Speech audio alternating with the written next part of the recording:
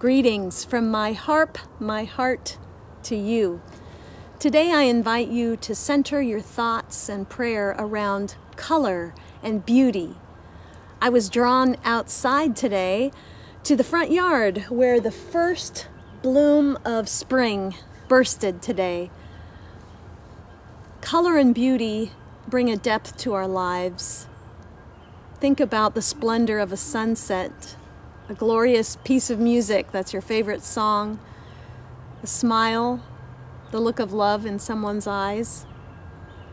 As a musical offering today, I play to you two songs about beauty, For the Beauty of the Earth and the hymn tune Terra Bella, which means beautiful earth.